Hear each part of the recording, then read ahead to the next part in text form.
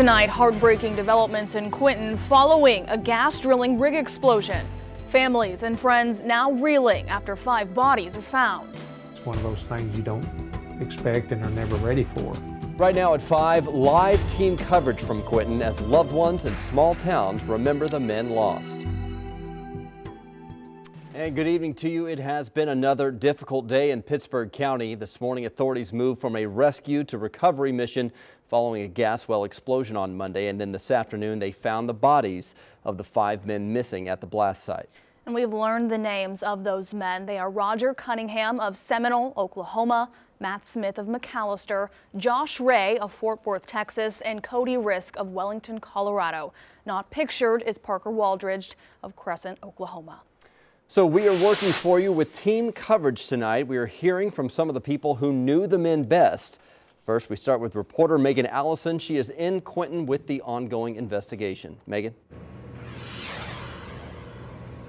Well, Brian, emergency management here says they've never seen anything like this happen before. Now they're working with OSHA in an investigation to prevent a tragedy of this magnitude from happening again.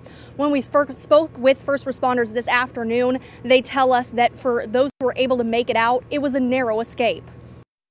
I don't know that it's totally sunk in yet, to be honest with you. It's very overwhelming. It took hours to shut off gas and let flames die down before bringing the medical examiners on site.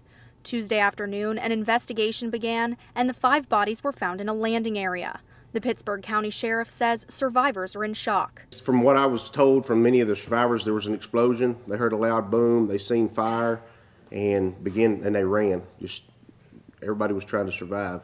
Emergency management says the 1 man transported for burns on Monday only barely escaped the flames, getting down from the top of the facility just in time. And they have what's called a zip line that they go down.